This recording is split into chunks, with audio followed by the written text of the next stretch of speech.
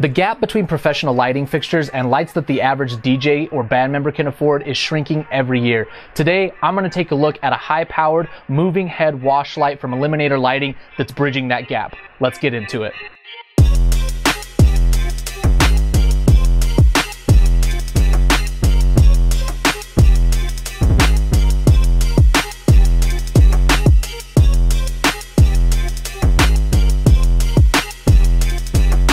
What's up everybody, my name is Jordan. Welcome to the Phase Reviews YouTube channel. If you're new here, thanks for joining me. If you're a subscriber, welcome back as always. On the table on my left is the new Eliminator Lighting Stryker Wash. This is a high-powered moving head wash light for mobile DJs, bands, venues, bars, clubs, you name it, that's got a lot of great features. Multi-zone LED control, zoom capabilities, and even a full-color LCD menu to access all of the different features. In this video today, I'm going to show you what comes in the packaging, talk about what I consider to be the most important standout features of this light, the pros and the cons, and then give you a demo of it in action, both here in the basement, highlighting all the features, and at an actual event with over 1,000 people. Before we dive into that though, make sure that you like the video, leave a comment, subscribe, and ring that notification bell so that you don't miss any future videos coming down the pipeline. Enough about that, let's take a look at the Eliminator Lighting Stryker Wash. So with a light this big, I have a pair of them, but they would take up the entire table if I were to do an unboxing. So I have the light already set up. It's been in use at a gig,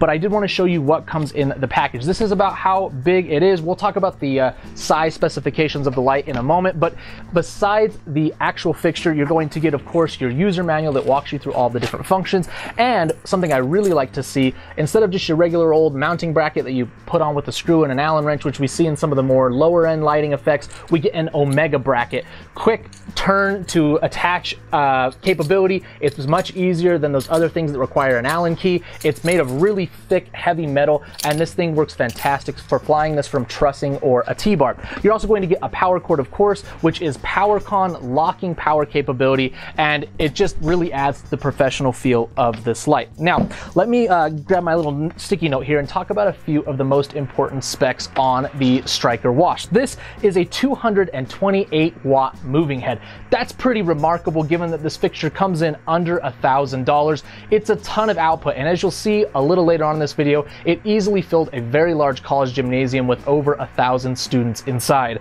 This has, let me make sure I get this right, this has 19 12-watt 4-in-1 RGB W LEDs. The fixture itself is pretty hefty, a really good size. This is kind of out of the pocket, small moving head lights and more into the professional territory.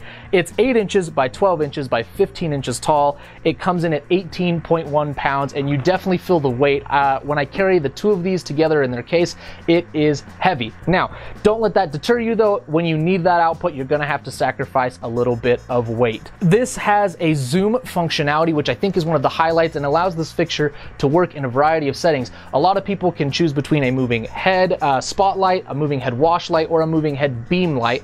With the zoom range of 6 degrees to 50 degrees, this really functions as both a beam and a wash. Now, 6 degrees is not as narrow as a 1 or a 2, which you're going to see in dedicated beam fixtures, but it's enough to make a noticeable column of light when you use this with some atmosphere like fog or haze. With the wider 50-degree beam angle, you're going to get a big diffuse cone of light that will cover a large area of your event or your dance floor. When it comes to the construction of the light, you've got your standard kind of plastic housing that you see on most lighting fixtures nowadays.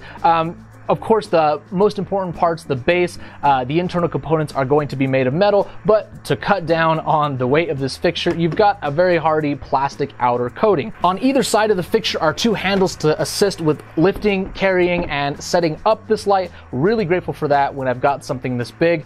There are 4 feet on the bottom that you can use to just set this on a totem or on a stage or a ground package, and if you want to hang it, you can use that included Omega clamp to put it on some trussing or a tripod. Now, swinging around to the back, on the back of the actual moving head itself, we have got a bundle of 3 fans. These are pretty loud. You can probably hear them.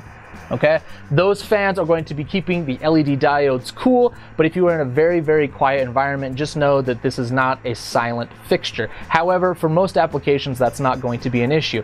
Now, you will see on the back here, we've got our power con in. We also have a power con out for power linking, and 3-pin DMX in and out, along with a power switch right there.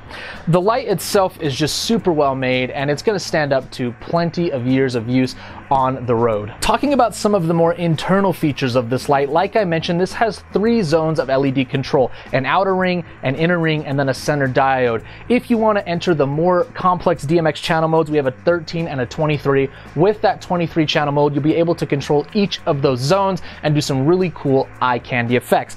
If you want a more simplified DMX layout, you can use the 13 channel mode and still get a lot of control over the pan, tilt, fade, strobe, all of your standard parameters. For those of you that are doing weddings or photography or video work, this does have adjustable temperature white color. You can go from 3200 to 10,000 Kelvin, so from a very nice warm white up to a very cool white, depending on your needs. If you're not someone who uses DMX, you can of course access built-in sound active and auto programs via the LCD screen, which we're going to zoom in on in just a moment. You can even set these fixtures in a master and slave mode so that one will control the response of multiple fixtures. All right, so here is that full color LCD menu. In addition to the screen and the 4 buttons off to the right, we do have lights to show us that we have DMX signal and that the light is currently running. But to access the menu, you just hit one of the arrow buttons.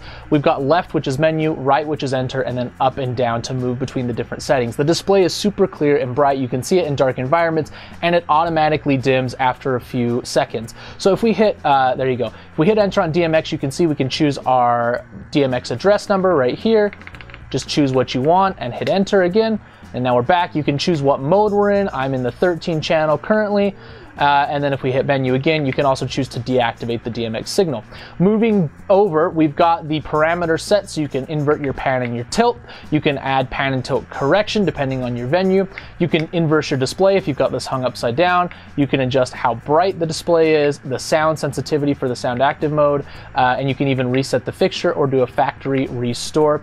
And you can even adjust what the home position of the light is. Again, really well thought out for a variety of settings. Backing up to the menu, clicking over to the run mode, this is where we're going to access our auto and sound settings. You can see both of those at the top, plus primary auto and primary sound, which take the place of the old master and slave terminology.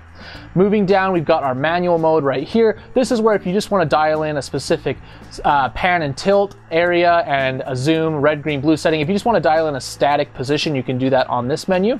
And then system info, this is just where you're going to access the time, how long the light's been running, what version you're on, the temperature even, which we're at 75 degrees Fahrenheit right now. This has been on for about 30 minutes, and those LEDs are keeping it nice and cool. So those are all the different settings on the menu itself. Before I jump to the actual gig footage, I did set the light up in my basement to film a run through of all of the different features and options. I'll overlay that so you can see, first of all the different color temperatures for the white settings if you do need to use this in a more photography or videography oriented setting. I'll also show you all of the rich colors from the 4-in-1 diodes. The red, green, blue, the lime particularly looks really, really fantastic, as well as the hot pink. And then I'll also show you a bit of movement with some haze down in the basement. This allows you to see the beam when you're in front of the fixture. It looks really, really nice, especially again at that tight beam angle. You're going to have a very defined, sharp column of light.